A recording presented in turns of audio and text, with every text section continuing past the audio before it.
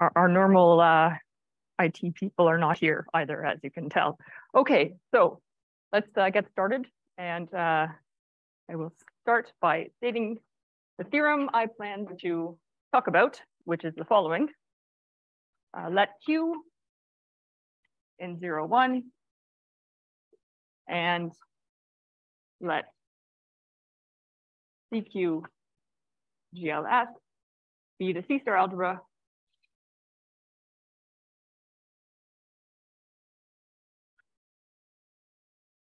of a quantum flag manifold.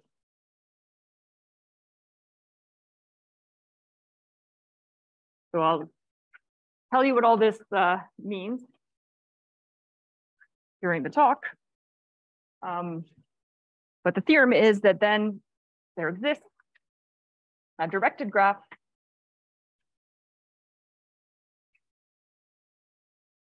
E such that our C-star algebra of our quantum flag manifold is isomorphic to the graph C-star algebra. Okay, so this is the theorem we want to show. So let me tell you a bit about all the components involved. So we have a bit of a mixed audience. So I will recall what a graph C-star algebra is. So by a directed graph,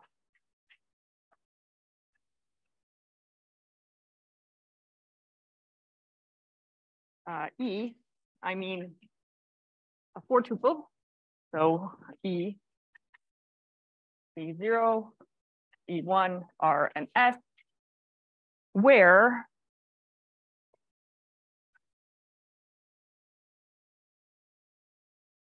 E0 is a countable set that we call the vertices.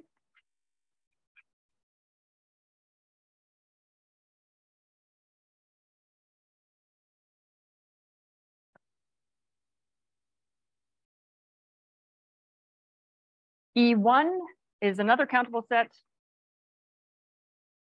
called the edges.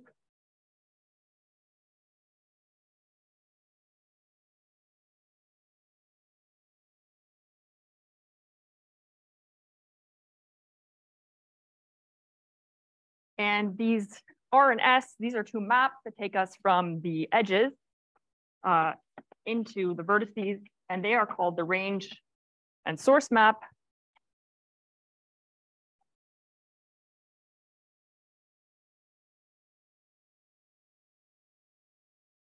So why is this a graph? Well, if we have some edge E in our edge set, then R and S correspond to the range and source of this edge. So we give the edge a direction.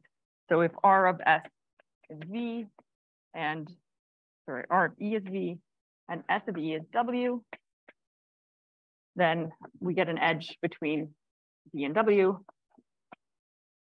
and the source will be W. So for those of you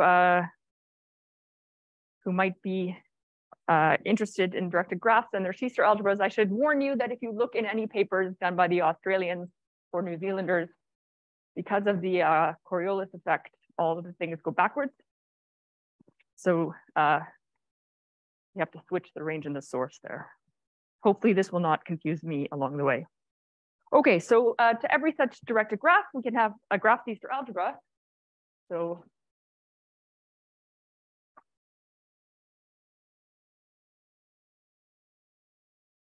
graph C-star algebra denoted C-star E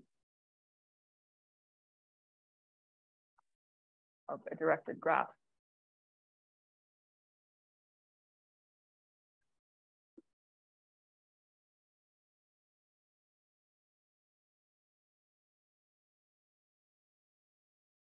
Is the universal C-star algebra given by some generators and relations.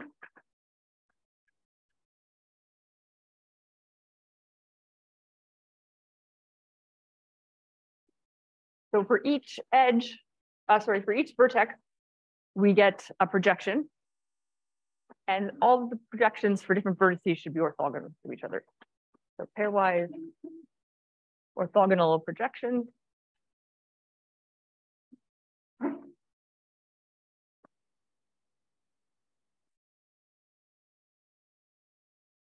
These are indexed by our edge set. So for the non-C-star algebraists in the crowd, a projection means that it squares to itself and it's also self-adjoint. And partial isometries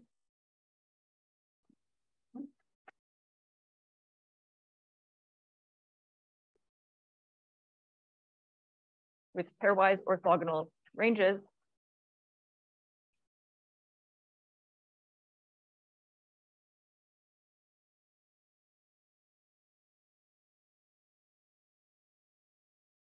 and these will be indexed by, this would be a 0, our edges. Sorry.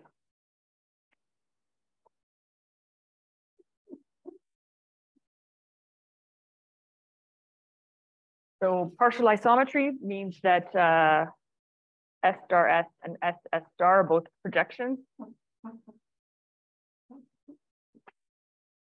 And when I say that their ranges are pairwise orthogonal, I mean that this projection, this is the range projection. The range of these guys are orthogonal.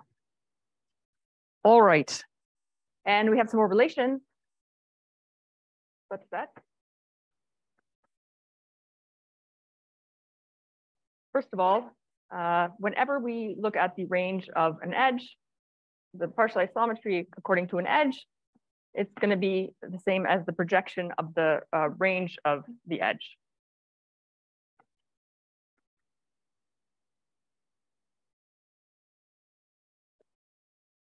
And if we have a vertex and we want to know what this projection looks like, well, it's going to be the sum of all of the source projections, where E is, source of E is equal to V. But this actually only makes sense if V doesn't have infinitely many edges coming out. So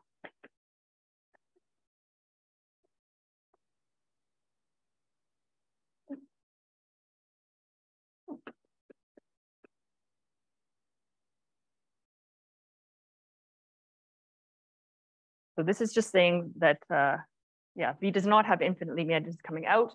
And this means that V is not what we call an infinite emitter.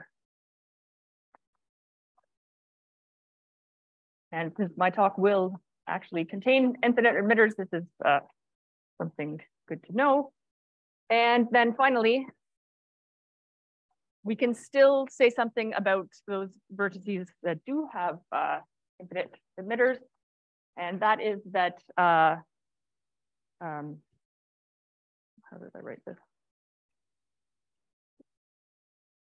So this should always be a subprojection of its source vertex. We can write that like this.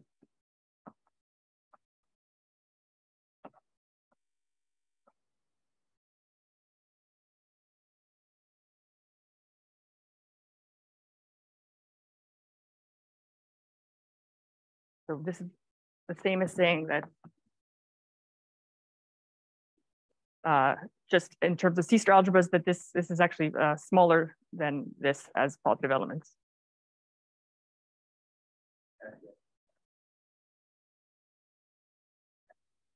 SE star. Ah, yes, of course. Thank you.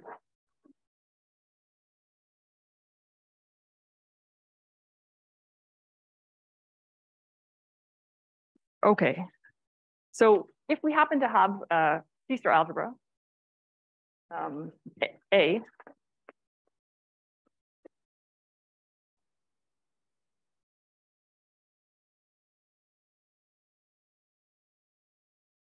and we know that it's isomorphic to some graph C-star algebra.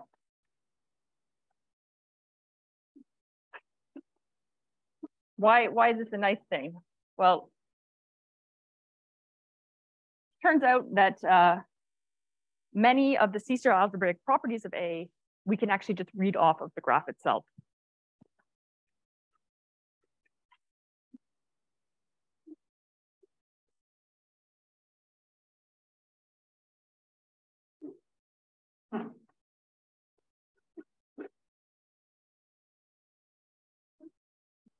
not the greatest chalk, I apologize.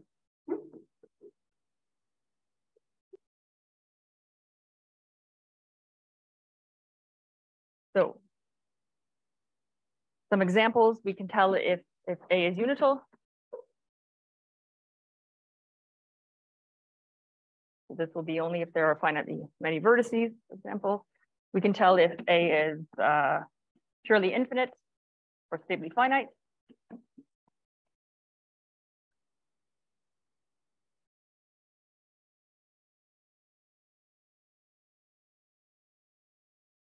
We can tell whether it's simple, and more generally, we can even say something about its entire ideal structure.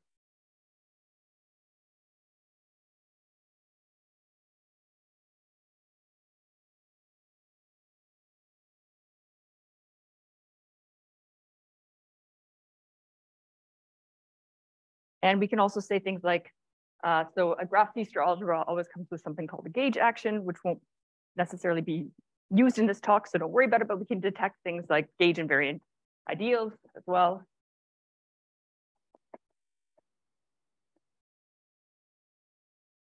So we can read off the K-theory directly from the graph, which is also very nice.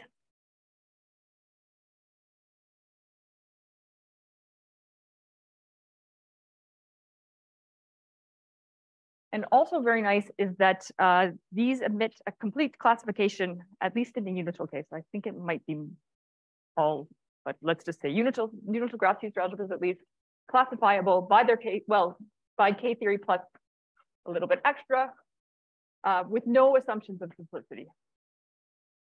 So this is quite in contrast to a lot of other classes of C-star algebras where you definitely need simplicity or something not so far from simplicity.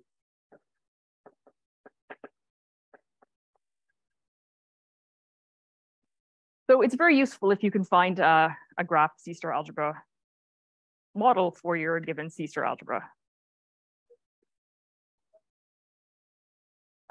So it's more than just K-theory, because you need to take into account the K-theory of the ideals and the spectrum, etc. So, I mean, okay, this is maybe classifiable in quotation marks because nobody wants to have to figure out all these K-theory groups, I would guess, even though in principle, it's definitely doable because of the graph.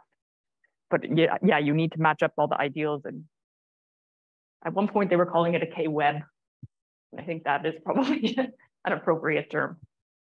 Also, can I ask, so in this dichotomy, pure infinite or stably finite, so in the simple case, it's actually AF, the stably finite ones you get, is that right?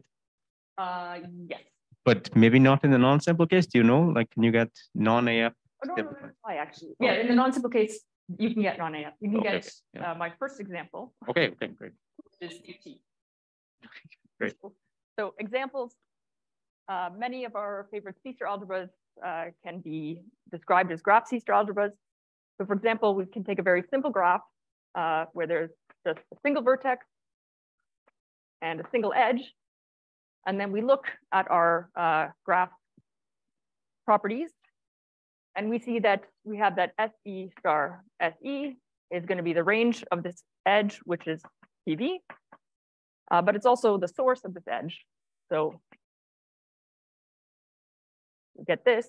And then using number 3 up there, we see that PV acts as a unit for every guy in the generating set. So in particular, it gives us a unit for our C-star algebra.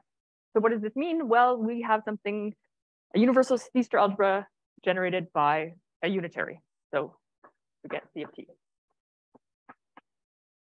So yes, non-simple, not necessarily AF. Another nice example. So V, now let's call this E1, E2, and En. Now we can check again these relations. So all of them still satisfy that EJ star SEJ is PV. We also get from 3 again that PV is going to be our unit. But now we have use this relation 2 here, and we see that this is equal to the sum J equals 1 to N, SE star.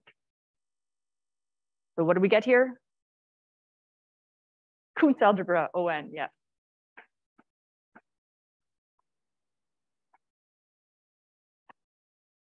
Okay, and you can even do this with infinitely many edges.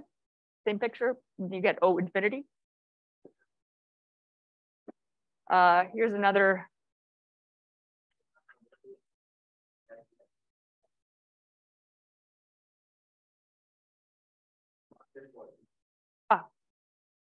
Oh, yeah, I'm sorry. All mistakes I hereby blame on having to run around finding the key for this place. Okay, so here's another nice one. So B1, B2, B3, up to Vn, B1, E2. And this gives us Mn. So to see that, the trick is to map Ej to Ej, J plus 1. I think that should work. So where there's a 1 in J, in the J plus 1 entry and 0s elsewhere. Of course, we generate the matrices. So there we go. We can, again, have the infinite version of this, and that gives us the compact operators. Same trick. Other slightly more interesting things is we can get the Teplitz algebra. So that's the Teplitz algebra.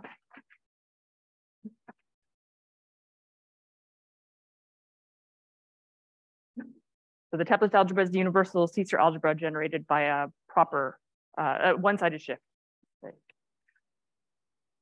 Okay.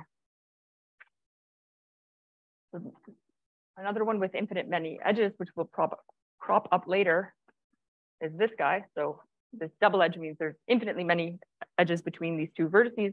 And this gives us the unitization of the complex numbers.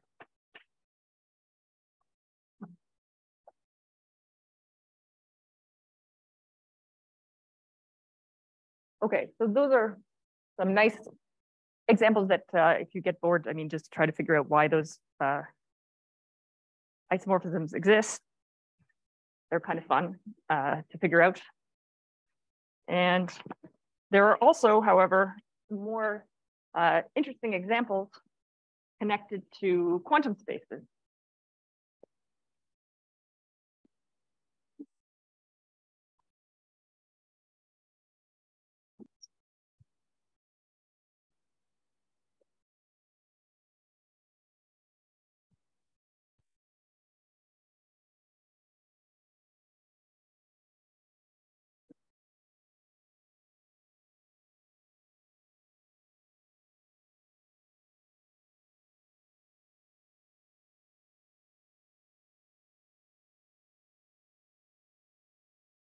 So this was originally the first example. Such examples are due to Hong and Szymanski. In fact, a lot of these examples are due to them. So for example, the C-star algebra of the quantum 2n-1 sphere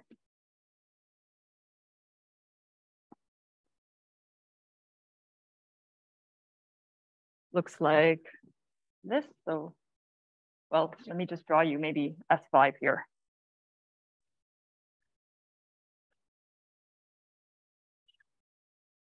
This gives us S5.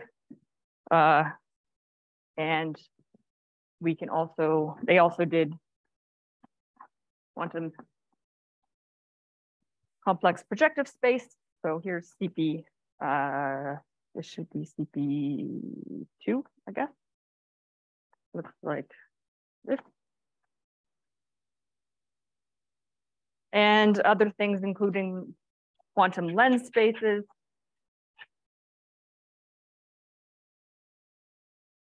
quantum teardrops,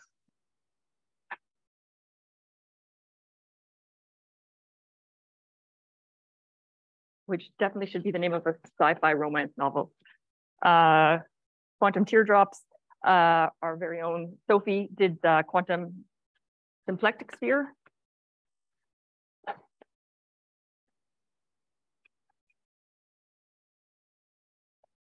And some more.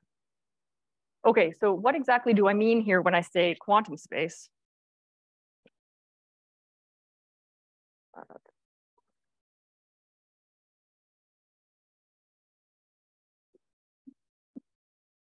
Those double arrows in the CPN, they are infinite. Okay, right. Yeah. Yeah, infinitely many. So in particular, CP1 is just this, which we saw over there. And this is the published sphere.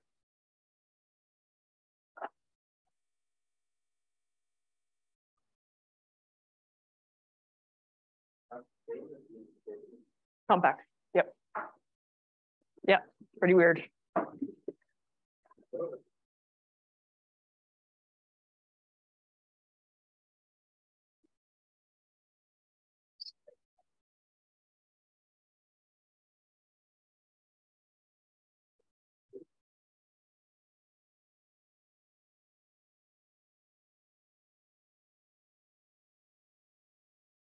Okay, so yeah, so what I mean by quantum space, I suppose it's a bit vague what people usually mean, but usually this is referring to some sort of Q deformation. So what does that mean? Well, you take some function algebra on a space, a classical space. That's a commutative algebra, commutative Feaster algebra if you complete it. And if you have one that's given by generators and relations, then what you can do is throw away some of the commutation relations and replace them with relations involving the generators and functions in Q. So that's kind of vague, but here is an example of where that, oh, and sorry, I guess the key point is also that when your Q goes to 1, you should get back functions on that space. So here's an example. We have, due to Voronowicz, we have quantum SU2, which is also quantum S3. And this is generated by 2 elements.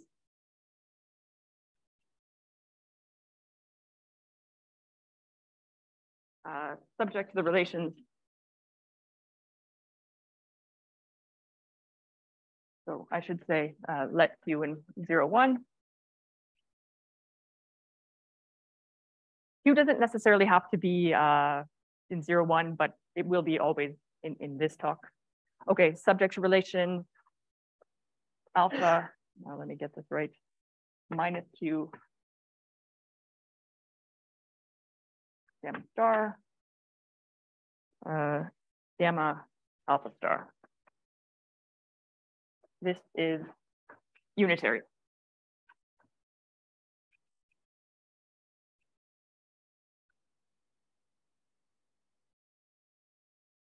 So if you put back Q equals to 1, then it's not difficult to check that you just get continuous functions on S3.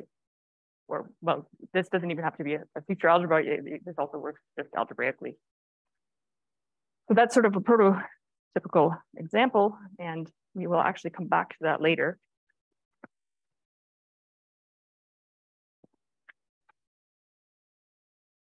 Oh, give me a second, because my pages are slightly out of order.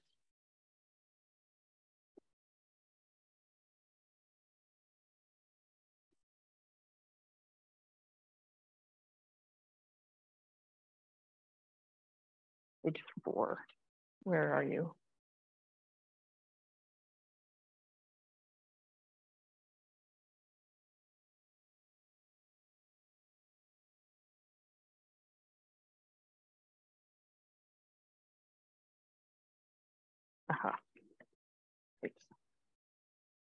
Okay, but in the cases we're interested in, you can actually do this in a very nice way. So by nice, I mean you get back you retain a lot of the properties that you have in the classical case.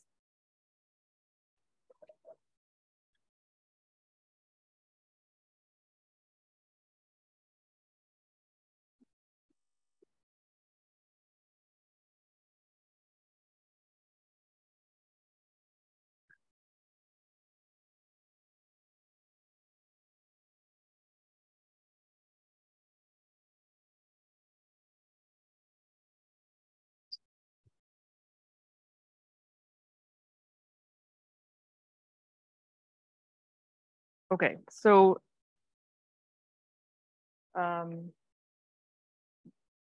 basically, whenever you have a compact connected, simply connected Lie group, such as SU2, you can Q-deform them in a very nice way where, as I said, they retain very nice properties. So for example, from our quantum S3, or even quantum S odd dimensional sphere, this will admit action of S1, and you get as 6-point quantum CPN, or in this case, CP1, which is very nice. That is just as you would expect from the classical situation. And CPN, this is an example of what is called a quantum flag manifold. So it's part of a larger class of quantum flag manifolds. Maybe I'll just write that down. And this again is just as in the classical case. So we can put quantum just here in bracket, projective space.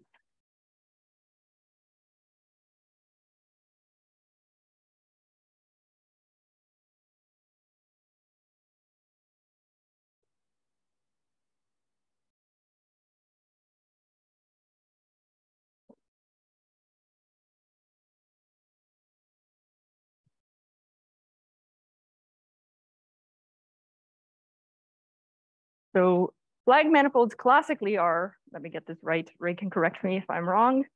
They are simply connected compact homogeneous Kähler manifolds. Is that right? And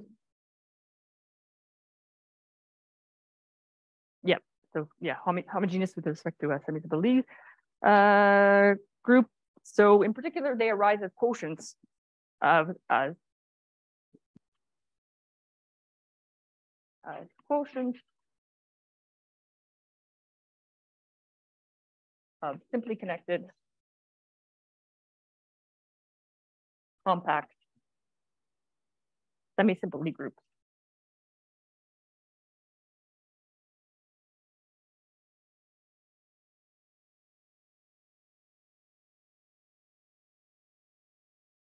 Just as we saw CPN, or this is a quotient of SUN, 2n.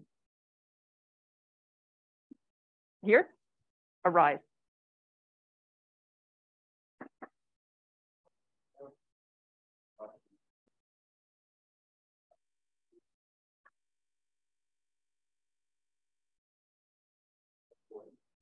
SP. Yep. So actually, there's quite a few. There's a whole bunch of different series of these guys, which I will write down in a moment.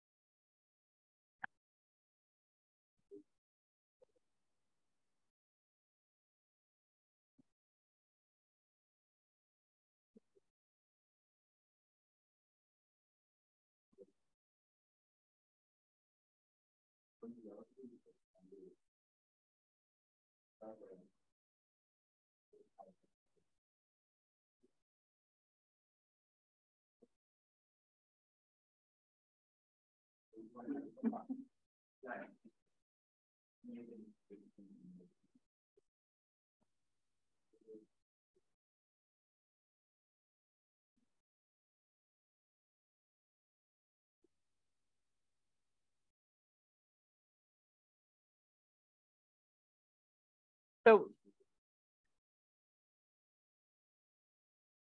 the nice thing about simply connected compact semi-simple Lie groups is that they always emit a very nice formal way of Q-deforming them. And this retains a lot of the Lie theoretic information that you want. And there's really a sort of recipe for doing this. So we do this by associating a Q-deformed enveloping algebra of the corresponding algebra. So basically, the enveloping algebra, for those who don't really know of a Lie algebra, is somehow you take your Lie, loosely speaking, bracket and then make it actual commutators. And it turns into an actual nice associative algebra. And these are much more, I guess, tractable than working with the Lie algebras themselves, or often are, I suppose. So take yourself a Lie algebra. Do I need adjectives for my Lie algebra here? Compact, semi-simple Lie algebra. Complex, semi-simple.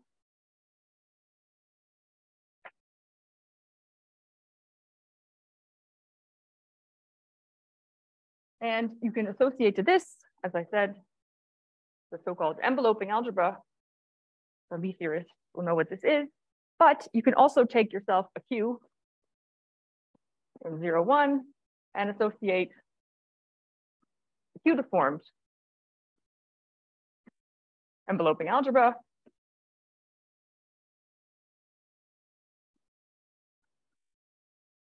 And UQ and UG share many traits. So for example, UG here is always a Hopf algebra. So that means, for example, it has a coproduct, co-unit, antipode. We'll need the coproduct stuff later, but don't worry so much about that. And this also admits a Hopf algebra structure. So you haven't deformed the Hopf algebra. I mean, you still have a Hopf algebra structure, which is nice. So UQ of G is a Hopf algebra.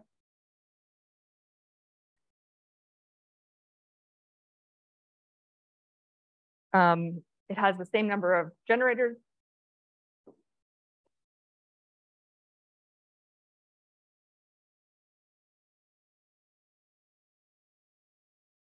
And it has the same finite dimensional representation theory. So it really is a nice Lie theoretic object.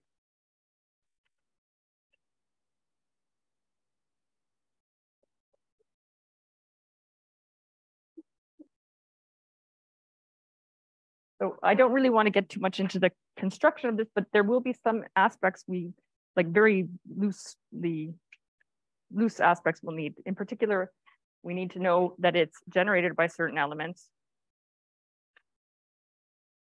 So if G has rank R,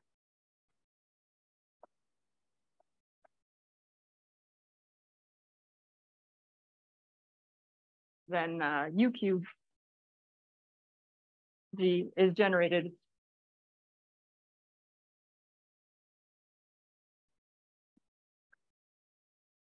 by Kj, Ej, and Fj for J from 1 to R, subject to a lot of relations. But the relations themselves are not arbitrary, so you can essentially read them off the corresponding Dinkin diagram.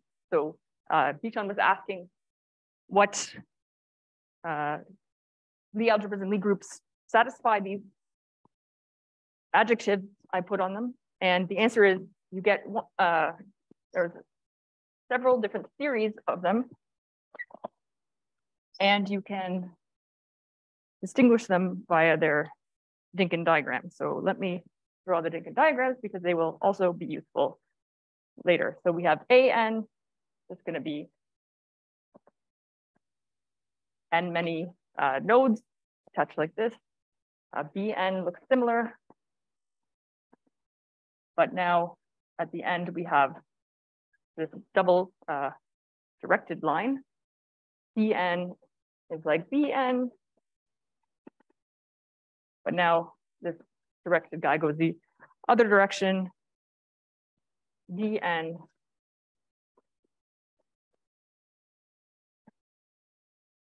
has these horns at the end. Then there are these so-called exceptionals, like E6, which looks like, I'm gonna draw the right number here. Wait, is this E6? There are 7 nodes in E6. Is that true? No, there's 6. Okay, yeah, I can count. Good job, Garen. E7 is the same, but has an extra node. E8 is the same, but has 2 extra nodes. And then we have F4, which has this double arrow in the middle, double line in the middle, and then G2, which has 3 guys. So essentially, you can get the relations by looking at these diagrams. So there is a recipe to find them. The other nice thing that these diagrams tell you is the while group.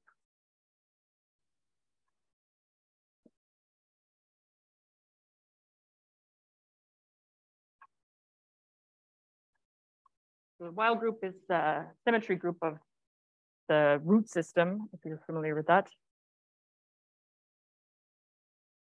Okay, so how did one do this? Maybe I can just stick it in the corner here if people can see. So you have a generator for each node. So generator Si for each node. And Si, Sj commute if there's no line joining them. No edge joining them. Si squared is the identity for every I. And then we have that Si Sj squared is equal to 1. Is it squared or cubed? Cubed. Yeah, I know. So this is if Ij joined by 1 edge. And then this will be to the 4 if it's joined by 2. This is really hard to read, but 6 if it's joined by 3. But okay, there's only one guy with 3, so it doesn't matter that you can't see this. So this is the while group associated to that particular Lie algebra. Okay, so we have this quantum coordinate algebra. That is, maybe I'll leave that.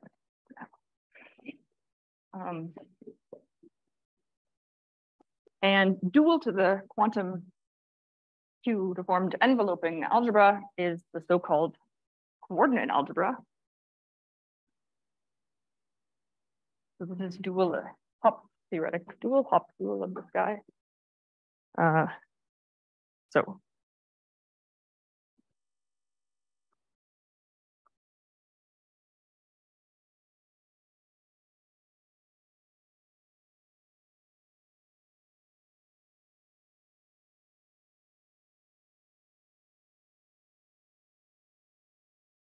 this is the quantum coordinate algebra.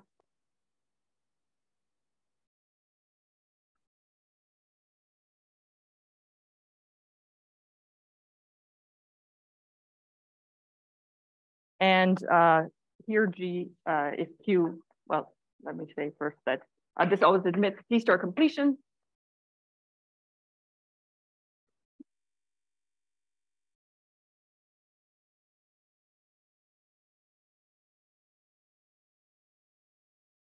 Which we denote by CQ of G. Now this will no longer be a Hopf algebra because the structure map won't extend. However, the coproduct will extend. And what we get here is actually a compact quantum group, Alavanovich.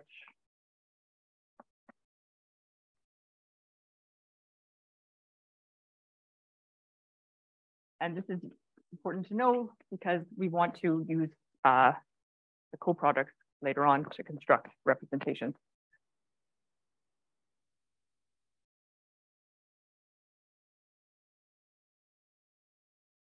So in particular, we have this coproduct.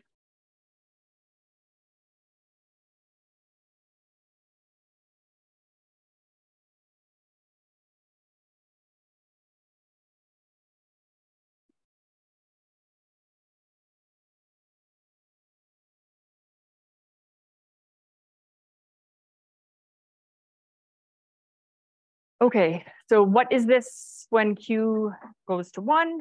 We get back, if Q is 1, then we get the 1 of G is just going to be continuous functions on G, where G is the adjectives, simply connected. Semi-simple, compact Lie group, whose Lie algebra is the G we started with.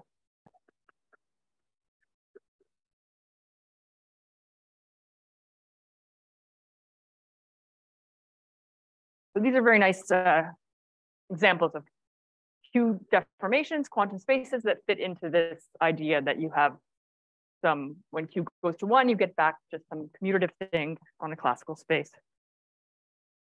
Okay, now using this, we can construct a Dynkin diagram. From the Dynkin diagram, we can construct like manifolds, which is what we are after. How do we do this?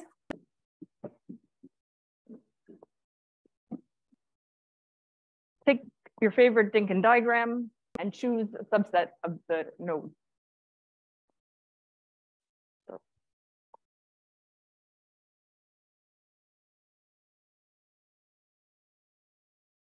better hurry up. I'm not sure what time we actually started, but I feel like I'm running out of time. Okay, so choose a subset S.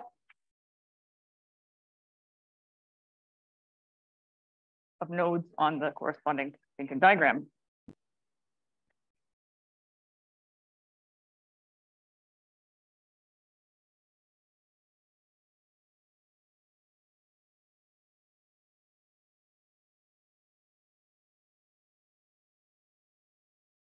Then we put LS, that's math frac L.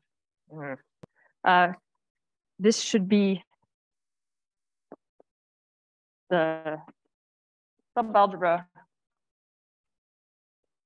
of UQ G generated by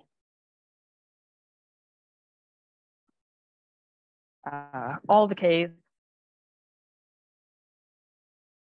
But now we don't throw in all the Fs and Js, Fs and Es rather, but just corresponding to those Js for which that are in our subset of nodes.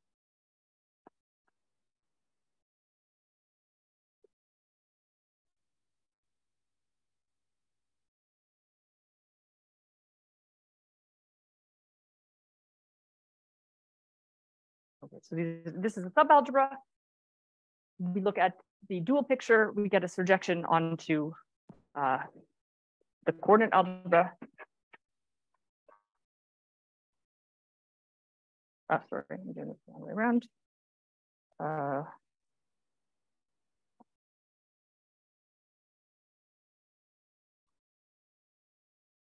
Wait. Did I do this properly? Wrong way. Come on, hand, work with the brain. Okay, right. From this, we build the coaction of OQLS on OQG, and then we define OQGLS to be the co-invariant subalgebra with respect to this action.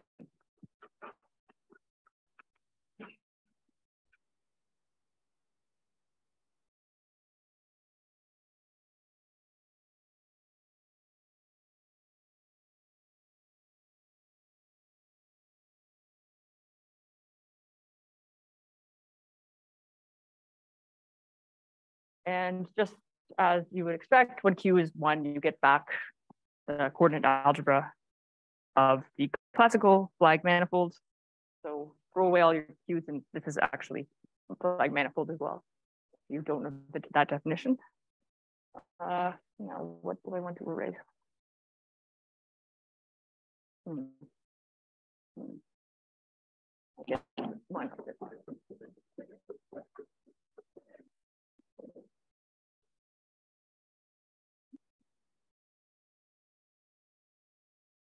All right, so here we can complete these guys to a C-star algebra.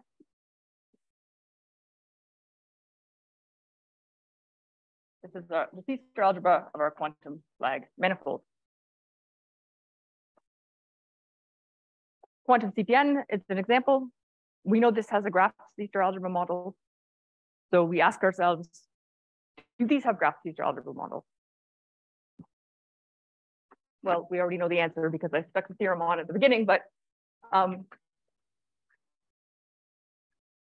the four of us got together in Edinburgh with the idea that we would just look at what Hong and Szymanski did and try to generalize it.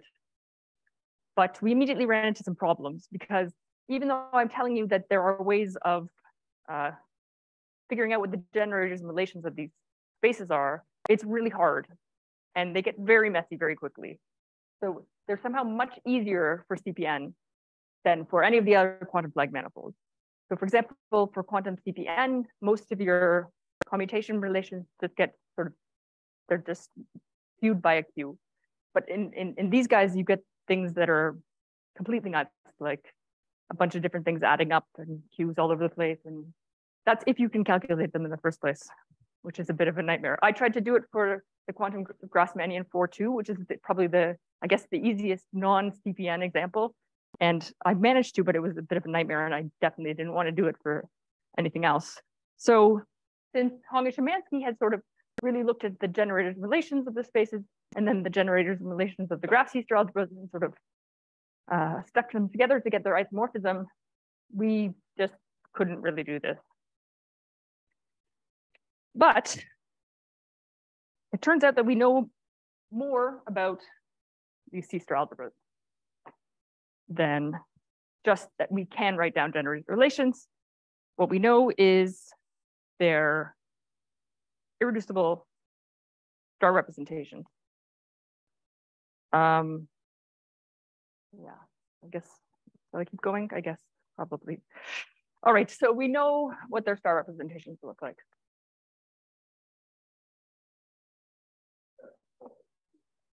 Okay, thanks.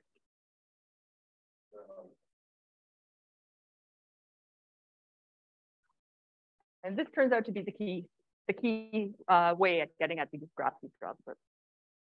So what do they look like? Okay, so take your, say, AN here.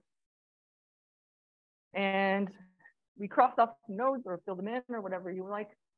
I don't know. And then S corresponds to the uncrossed nodes, okay?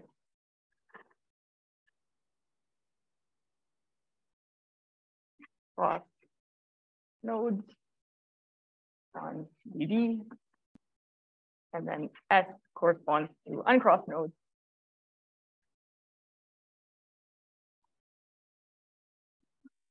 So for example, if I take AN and just cross the first guy, that will give us the CPN.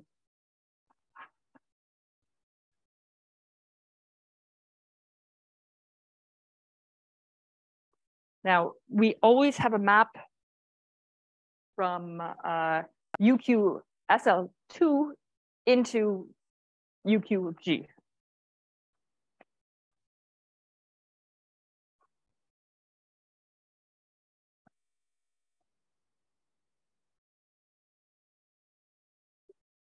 For each uncrossed node.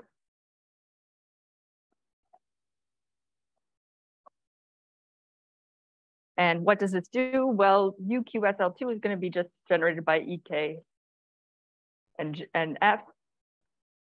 So you just say, okay, we take the jth node that's in S, and we're going to map these guys to K, J, EJ, FJ, respectively. So that means that we get a map from CQ G to CQ SU2, which I will call rho. Just flipping everything around. And from this, we can write down irreducible representation. So I will cross off some of these guys, but leave some of them off for now.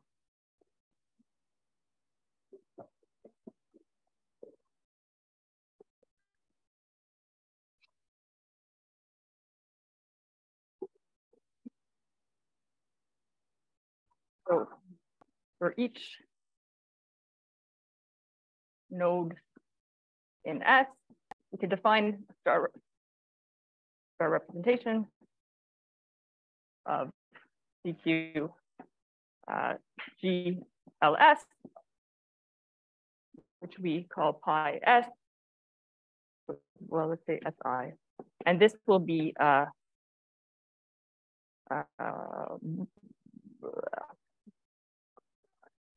I want to call this because it depends on I or J, I guess I was calling it J, sigma J. So we map into CQSU2, and then we compose with this map rho, where rho, so this goes from CQ G to CL2 Z plus, where rho is the representation that Voronovich wrote down for CQSU2, which is defined on the generators, which I think I left up still, alpha and gamma, by sending alpha. So if En, this is just the usual orthonormal basis of L2Z squared, then where does this map? I always forget exactly the things. Okay, and this is square root 1 minus Q, the 2n, En minus 1, so it just shifts things, and it maps gamma. This just multiplies by Q to the minus n. So that means for each node, we get a representation. And of course, we can restrict this down to our flag manifold. It's a subalgebra. And then for every element in our Weil group, so remember the Weil group was basically, by abusive notation, I'll just note the generators of Weil group also by SI. Then you can write SI, you can write any element in the Weil group as some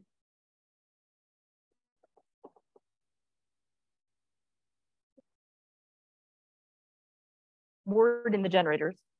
So you can always do this in a reduced way, so the length is small, the smallest possible length, and this doesn't depend on your choice here of generators. And then we define pi W to be pi, what did I call this? SJ, good. SI1 tensor pi SI Now, this is where we need to use our coproduct. Okay, so this takes, well, at the moment, it just takes something in CQG into some L2Z plus direct sum Z plus direct sum Z plus. So this gives us a representation of CQG, the coproduct. SIK.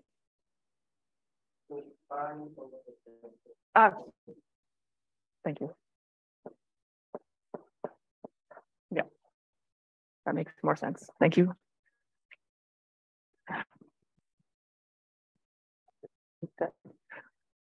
Oh well, I guess I will erase this word.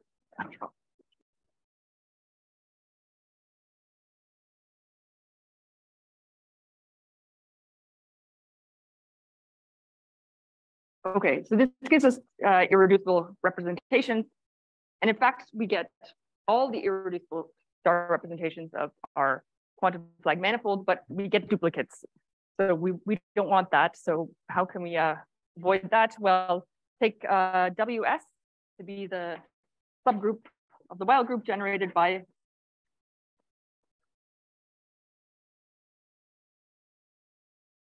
the SI corresponding to nodes in our big set S. So in this case, uncrossed nodes. And then take WS to be minimal length coset representative of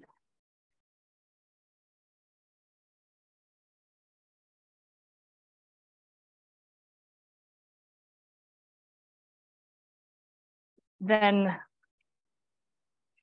this is Dickhausen Stockman.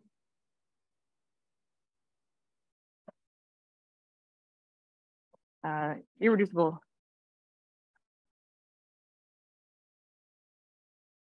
star representations are indexed by the set WS.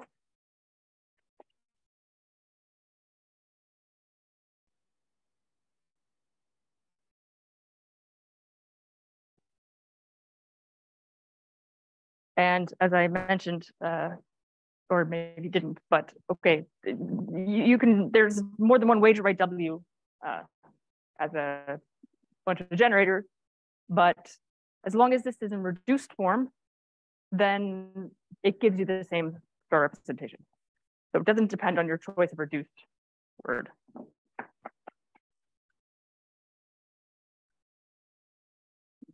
It's pi W. Does not depend on choice of reduced word for W.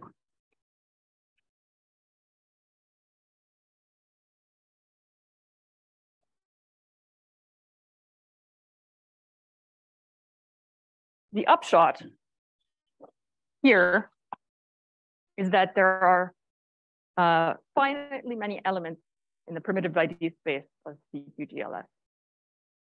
And that means we can use a very nice result due to Eilers, Sorensen, and Ruiz, which tells us when a C-star algebra with finitely many primitive ideals is isomorphic to a graph C-star algebra.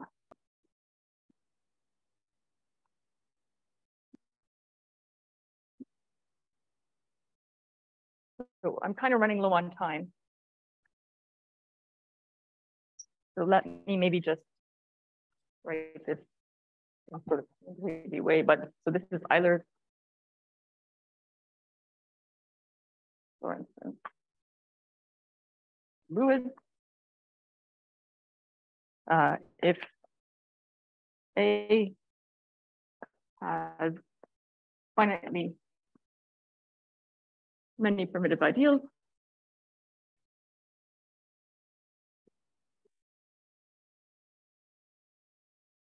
and every simple subquotient is isomorphic to either the compact operators or C,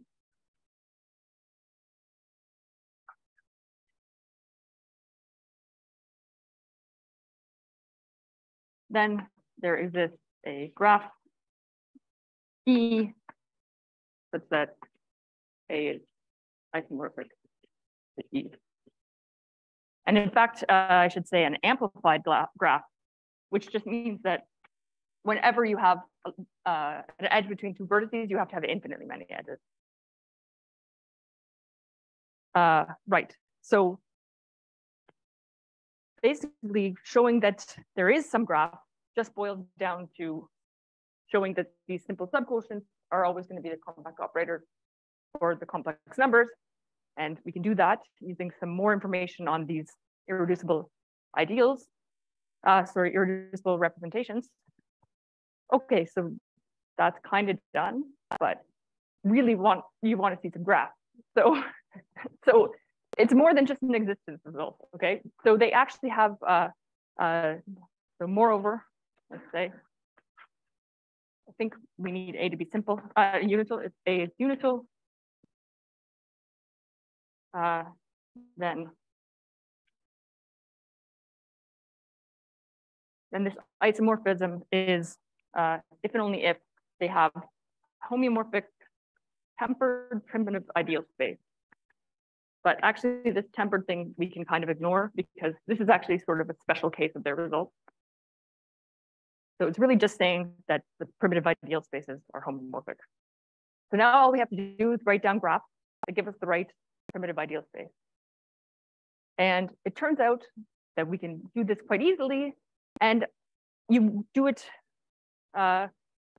again by just looking at the Weil group, which you read off the Dickin diagram. So for example, we can immediately get back, well, actually, that's not true. We don't quite get back. Okay, well, let me say the formula first, the recipe.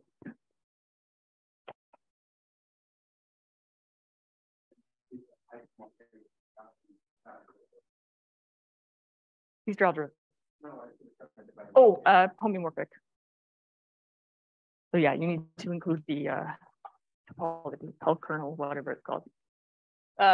Okay, so let's say, okay, take W in your WS, well, V and W, and we say that D is less than W if there exists some mu such that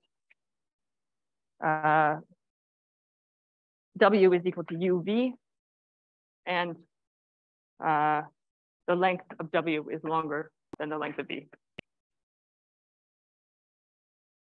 Then how you draw the graph, you look at your elements in WS and you connect them exactly when, so E0 is just going to be indexed by elements in WS. And we put an edge between two of these guys exactly when, in fact, infinitely many edges, put infinitely many edges from, I just want these three vertices actually, W to V if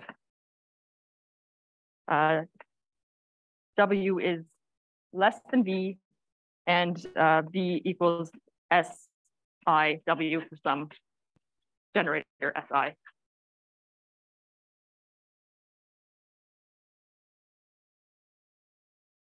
Okay, so definitely have probably gone over.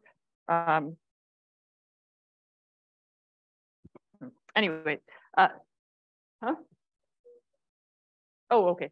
Well, let me just say quickly. So it's pretty easy to take CPN, cross that node, everybody else is there.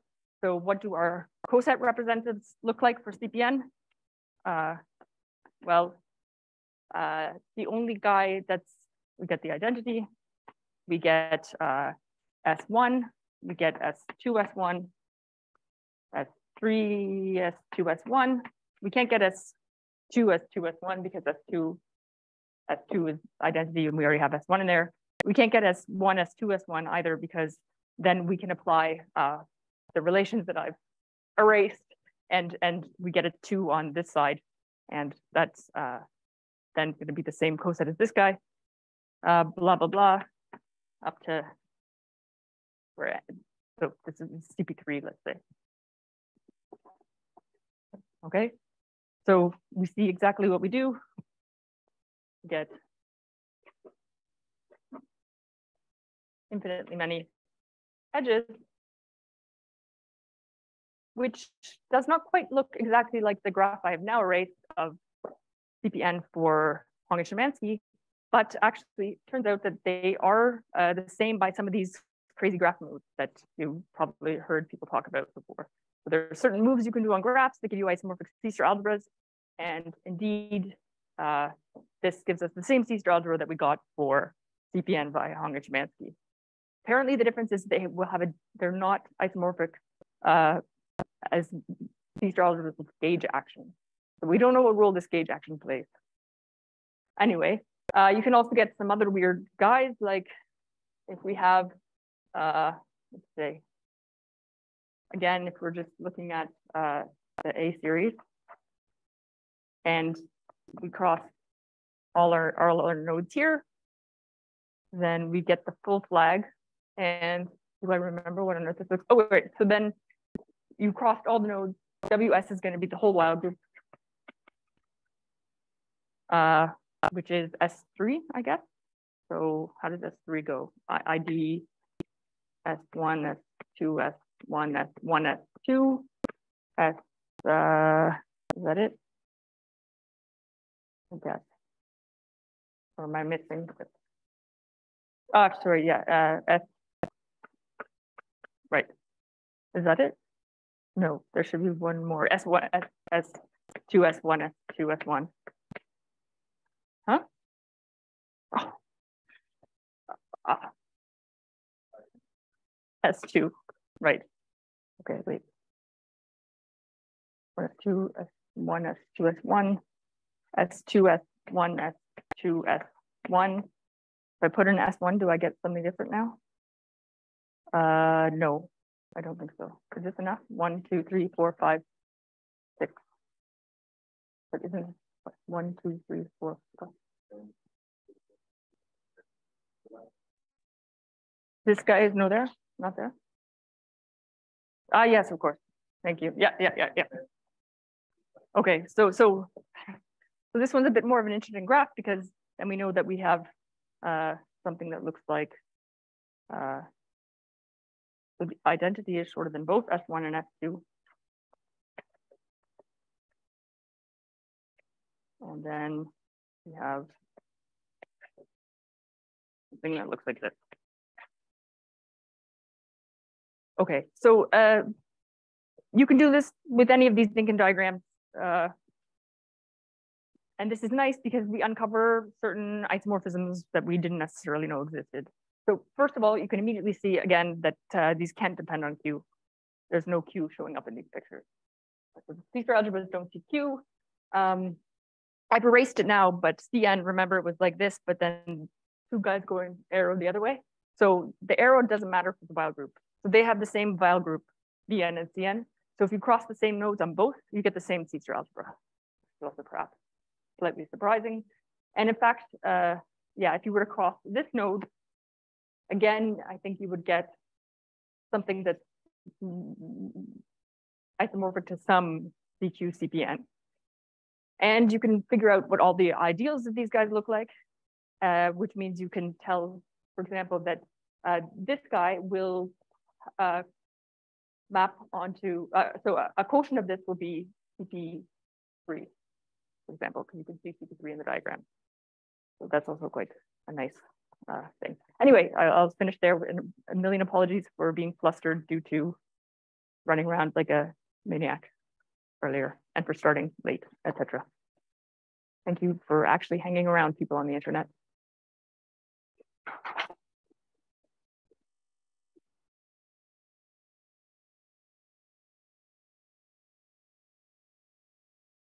Yeah, that was amazing. Thanks, Karen. It's very, very interesting.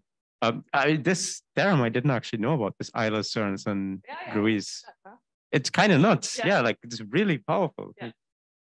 What is the provenance of this? Like, how is this proved? You know? I gave this talk in Volsac and Soren was there. And he was like really shocked that I was using this theorem because for him it was just some like mini step along the way to proving his bigger isomorphism of all graphs. C-star algebras, or sorry, classification of all graph C-star algebras. But then, yeah, it seems like this is the only time that you can say that if it looks like a graph, it is a graph C-star algebra. And so, for example, we saw that Honga Szymanski and also Sophie could do spheres as graph C-star algebras. But we can't apply this result anymore because they won't have finitely many primitive ideals. Basically, there's like some torus sitting in there. So they should also be graph C-star algebras. Like they look like graph C-star algebras, but we can't use such a thing to just say like, well, if it looks like a graph-Easter algebra, it is a graph-Easter algebra.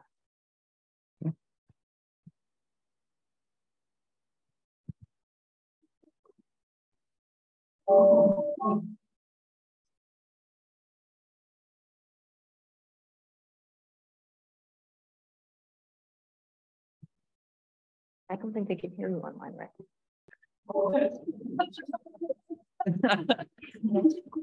I guess the awkward silence might have had them.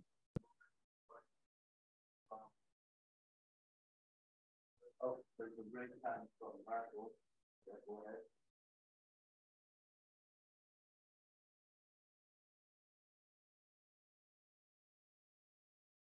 No. Yeah, we can't hear you, Marco. I think if you unmute, we should be able to hear you. Oh, no, Marco's there, I think now. Yeah, sorry, I can just barely hear you. If you want, I can go first, but I think that Branimir was before me. Oh, thank you. I haven't been able to hear anything Ray said. I have just a quick question. Is there any obvious geometric or representation theoretic significance to the pre-image of the Levitt path algebra? Or is it just like detritus? Like, I don't think so. Okay. I mean, so for example, in the Levitt path algebra, you would have projections for every vertices, and there aren't going to be, I mean, you would hope that maybe you get the coordinate algebra or something out of this. Yeah.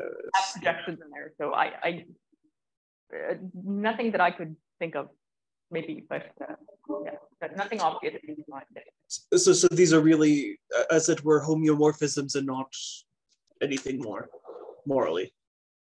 Star isomorphism. Yeah. Okay. All right. Thank you. Yeah. Okay. Marco, please go ahead. Yeah. Maybe I got a bit of a long comment. First of all, okay. Thanks for the talk, Karen. I wonder if you've seen this recent paper that I have with Bob Janken. I've seen it, but haven't read it very carefully. Essentially, we prove that, so we define certain object like q equals 0, and then we also do it for the case of the groups, and also this homogeneous space that we've been talking about.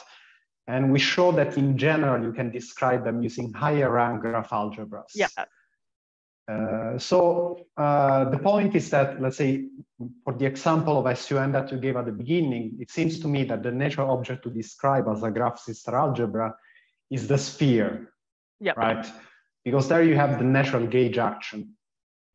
And somehow then the Podler sphere, let's say it appears simply as the gauge invariant part of that, which somehow naturally is an AF algebra. And it seems to me maybe a little bit by accident can still be described as a graph sister algebra by putting infinitely many edges, if you see what I mean. I mean, in the sense that the gauge action here is not so important. Yeah, it completely disappears because it comes from the gauge action of the bundle. Yeah. And somehow you're disregarding that by putting infinitely many edges. And so kind of accidentally can still be described as a graph algebra. But in a sense, the natural object that can be described as a graph algebra is what lies above, which let's say in your original example would be the sphere. I mean, certainly those should also be graph sister algebras. I agree, yeah. Like, yeah, so in fact, what we show is that in general, you can define these bundles, and they are higher rank graph sister algebras, where the rank is simply the rank of the corresponding torus. Sure. And then you would obtain all these algebras that, let's say, we're talking about by just looking at the gauge invariant parts. Yeah. And there is something weird, because in your case, it seems that only the Weil group plays a role, but in general, there are more elements that do not come from the Weil group. So it seems that once you take this gauge invariant part, a lot of the complication kind of disappears, which is interesting. Yeah. Well, I mean, when you look at the Hong and Szymanski example, I mean, for example, if you have any guy where you're just crossing a single node, then there's only really one choice for circle bundle. And I think there, basically, you just erase the infinite edges and put loops on everything. But what my guess for other bundles, I don't know what they would look like. Maybe this is where some of that stuff comes in. Yeah, so first of all, if you cross more than one edge, one more than one node, you have a higher dimensional torus, right? No. So Why not? I mean, I'm talking about crossing nodes. Oh, I'm sorry. Yeah, I'm talking about this bundle. So when you take the gauge invariant part of that, you will get your graph algebra. But if you try to generalize what would be the sphere in your original example, yeah, then you would have a larger dimensional torus. So it cannot be simple.